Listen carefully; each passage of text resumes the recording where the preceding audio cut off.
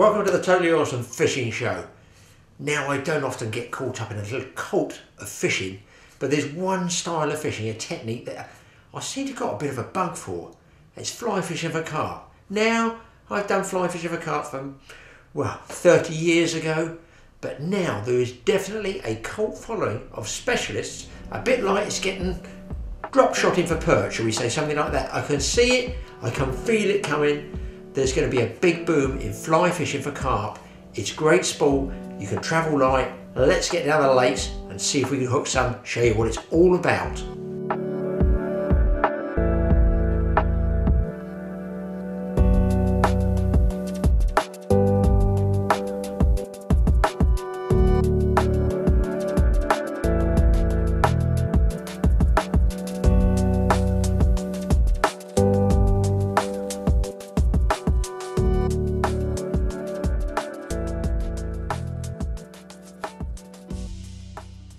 Right, one thing I have done, because it's a fishery where people obviously want a bit of peace and quiet as well, is I've taken the ratchet out from the centre of the fly reel, which I do a lot when I'm stalking big rainbow trout, or indeed any big trout. Most reels have got a little spring or a catch on the centre spindle that locks it there. So what you do is squeeze it, pop the spool off, just like changing a spool, and in here you've got, I can't speak for all reels, I can only speak for the ones I use, you've got those two triangulated cogs which actually run against the outside of the wheel there and give you your ratchet like this. But obviously that can get pretty trying. It's great when a fish is screaming out. It's a bit monotonous when you're having to wind it all the way back in. So just because other people fishing it on a bit of peace and quiet, I've actually gone into stealth mode, made it quiet, and I just knocked those two off, as you can see there, like that. Got a little slot there as well to put the fly line in, so you don't pinch the fly line in the reel rim and spool edge. And then when I strip out to cast, or indeed I wind in, totally silent, stealth mode. The beauty of fly fishing for carp is that you can pick that fly up off the water and drop it down very, very quietly and relatively quickly, so you don't disturb the fish. You've got to watch your back cast, because a lot of carp fisheries, especially commercial ones, they're not cleared for back casting, so you're going to have snags behind you. So just be aware when you're casting, look around your surroundings before you drop that fly out in the water.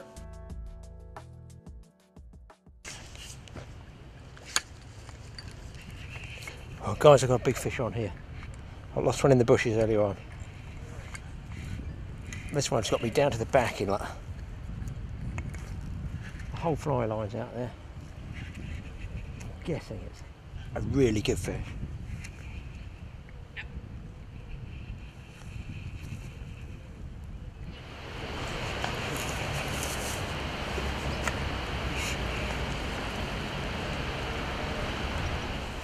Well, the downside I got is this fish might kite into the left and go in the same bushes I lost the early one in.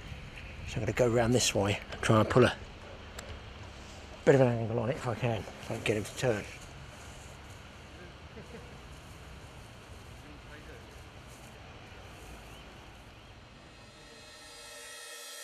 You can get an absolutely incredible fight when you're using a fly rod. They are, well, they're not really a powerful rod, you know, but if you keep that rod blank fairly low, you'll increase the power a lot more than you would if you have the tip high. And of course, when those carp get digging in close, that's when you might bust your very favourite fly rod. Tell you what guys, this fish is going well. I think the best thing when you come here, if you're using a fly rod, get 2 tickets, because you might need an overnight one. Get 2 tickets? I think the way this one's scrapping, I'm going to need a week's permit there. Luckily, the fishery owner Nick is on hand to help me out and try and get this fish in, because it was going like a bat out of hell.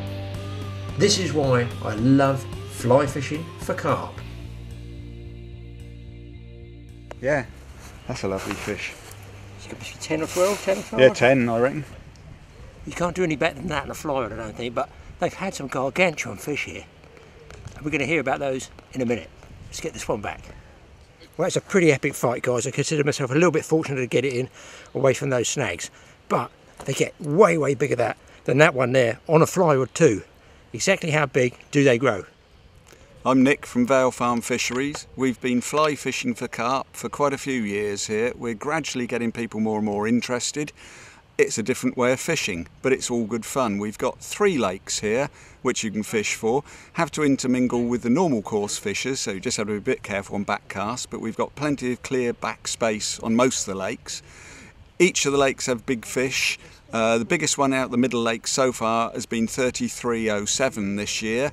The biggest out on a fly rod has been over 30 pounds. So they're doing well on every lake so far. We've been open now, this is our 17th open season. We dug the lakes quite a few years ago, 18 years ago, and wanted to get a good course fishery set up, which we think we've done now. So there's all types of fishing here. We can work with most people for various things, such as we've got carp, tench, rudd, bream and perch. So it covers quite a spectrum. And we're still learning about fly fishing. We've got the carp and the rudd are good fun, but the bream come off the top as well. So all different aspects of the fly fishing sport. With our 3 lakes, they vary in depth. The old trout lake here, which we're fishing on at the moment, is about 8 feet deep right the way across. They're all about 1.5 acre size. Middle lake, which is the donut lake, it varies from 14 feet to shallower on some sort of places. And then Beehive Lake, the other one, starts at 12 feet as you walk in, shallows down to about 8 feet deep. We're a dawn till dusk day ticket fishery, but we do some overnights, but it's all pre-book and phone up a few days before. But you've got to have fished here a few times before, so we know who you are and make it nice and safe for everyone. We're fairly minimal on regulations. Most stuff works as long as it's barbless hooks. You do need unhooking mats and a decent net. Make sure you look after my fish and then you come back and catch them again. Juniors are always welcome, but you do need a responsible adult to accompany them. So, and most of the baits work here. Pellet especially works well. They're well used to it. We feed them on it. We do also sell that pellet. Bread floats well. Luncheon meat, sweet corn always works. Winter baits, of course, maggots, which will always catch a lot of silver fish. We don't want kilos of boilies tipped in, so we don't mind one as a hook bait, but that's all. We don't allow keep nets. We want all our fish kept pristine, so catch them, treat them gently and put them back in fairly quick. We have perch to just about £4 in all 3 lakes. Best sort of bait seems to be chopped worm in under bushes. Car parks not too far from the lakes at all, easy walking distance. There's a loo in the car park as well. Ladies seem to find it quite nice to come over and sit with husbands and sometimes take up fishing. We're gradually getting more and more ex-trout people fly fishing for carp. Completely different and something fun to try. Oh guys, this is something of a first. It's not a carp. Wait for this. Dry fly on the top, a hedgehog fly. It looks like a bream.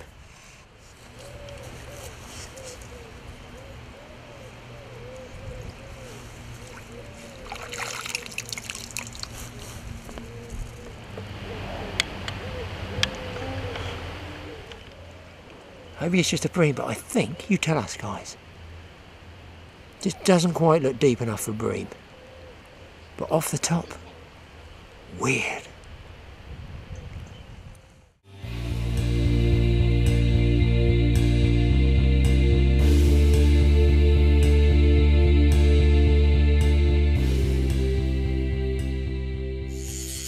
Well guys, I've come up to the other lake at the top end. Put the ratchet back on for you. And another carp on.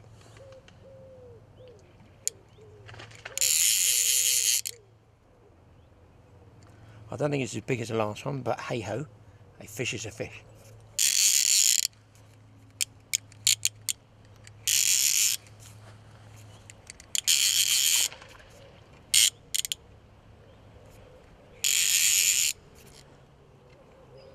Which is why so many people are now trying carp on the fly.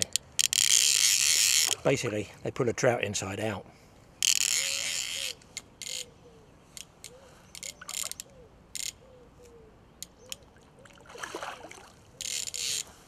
One tip I would say, keep your rod low, you'll get more compression into the blank itself and have less chance of breaking your rod. If you bring it back at an acute angle, if it suddenly lunges, because it's different to a trout, could snap that tip about a third of the way down. Try and keep your rod low if you do want to put power on.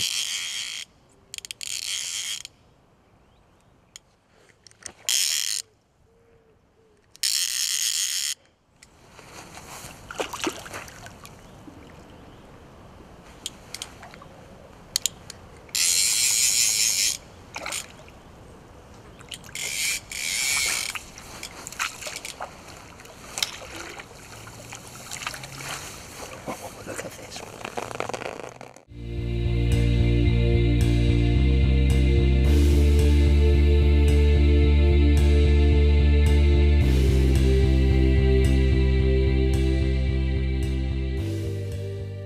So make sure you take an extending pole so you net the fish a little bit further out and you just keep a natural progressive arc into the rod rather than an acute one. Long handle, not short handle for carp on fly. Now to get them going initially, I'll take loads of biscuits and spray them all around as far as I can. Nooks, crannies, underbushes, near weed beds, lilies, rushes, reeds, anywhere you think it's a feature, even in the open water. But once you start to get some taking fish coming up, you want to throw them just in little groups of 6 or 8 and try and throw them in a tight circle. Don't spray them out. Throw them so that you've got a target, and that will keep the fish confined in one area, going around and around, mopping up the freebies, and that gives you something to target your fly and drop it into. If you just cast it out willy-nilly, the chances of getting a take are way down. If you cast it into a bunch of these guys, pretty good chance you will get a take. Now just watch as the fly lands on the surface. You'd be hard pushed at this distance to see which one is the biscuit floating there and which one is actually the fly. But if I zoom in here, you can see, there you are, is all the deer hair which makes that buoyancy of the fly and keeps it floating on the surface. I mean, if there's anything I could do, it would probably, well, maybe make a fly with the hook pointing upwards, and it would be even more deadly than it is now. Well people, that's how close I came to getting that fish. A scale on the hook. Just came up and crashed the fly. Took me by surprise. And that's all I got to show for it. Close, but no cigar.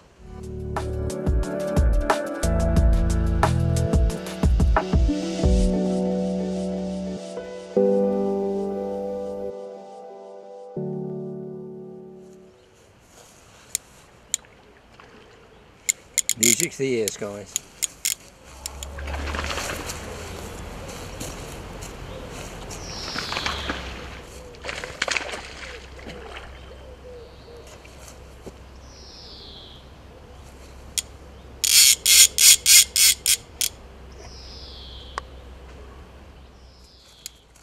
You know, it's like people, I wanted to see it, now I don't want to see it. I'm frightened of it. The net's the other side of the snag, and he's going to the snag.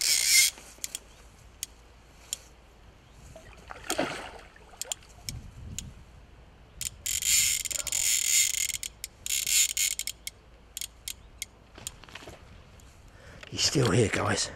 He is still here and still digging for that bush.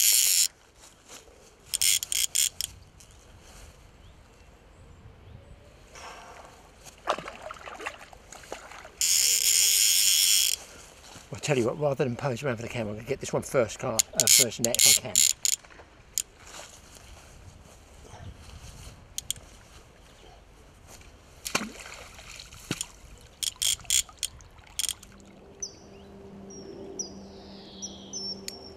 The fish come back on the feed out there as well. Oh, no. Oh, that's nice fish.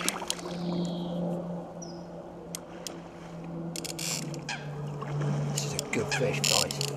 8, 9 pounds maybe. Might go 10. Nearly in duck shit. Lovely.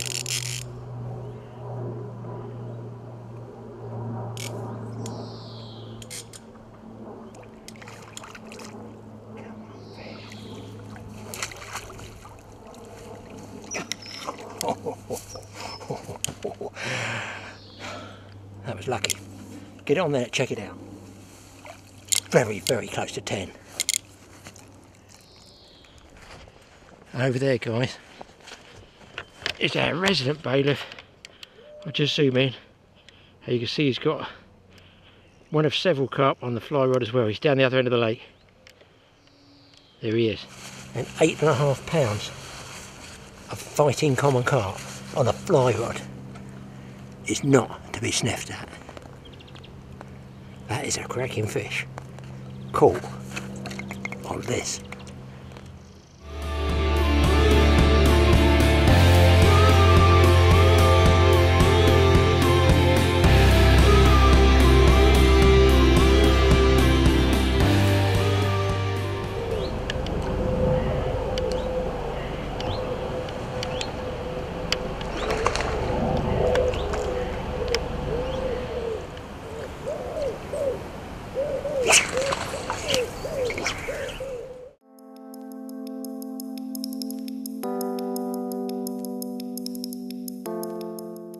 And of course, the other thing that I love about fly fishing is, well, you don't need any tackle. You don't need to go around with a wheelbarrow full of about 80 pounds worth of weight and equipment, of boilies, of who knows, bed chairs, bivvies. You don't need any of that. You need a net, an unhooking mat, pocket full of flies. Wow, doesn't get any more basic. And of course, because I'm moving around all the time, that access to all different parts of the lake, you can stumble across places that you never even thought carp were there. It's great sport. I really suggest you give it a go. Another totally awesome tip is, if you're just starting fly fishing, you haven't done it for a while, and your tackle's been in the garage or in the tackle shed, it's going to have, this line will have a line memory on it. That means it retains the memory around here of the spool. If you cast out, this is true for trout as any fly fishing really, if you cast out, you're going to get little coils of sort of like a clock spring going across the top of the surface. That's no good, because if you add about 1 inch to straighten those coils out, you've got 50 or 60 of them on one long cast. That's probably 3 feet to lift off before you even make contact to set the hook. So try and get that memory out of it, peel some line off, and just gently stretch it like this. And try and get rid of those memory coils, just slowly, don't snap the line, and then it should lay nice and straight. Another tip, if you're casting into the wind, which I'm going to be doing today, a bit of a breeze, it's going to constantly push the fly towards you.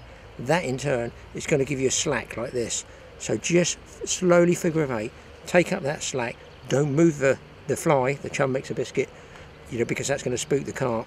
Just keep pace with that drift if you can, and you should be able to set the hook okay.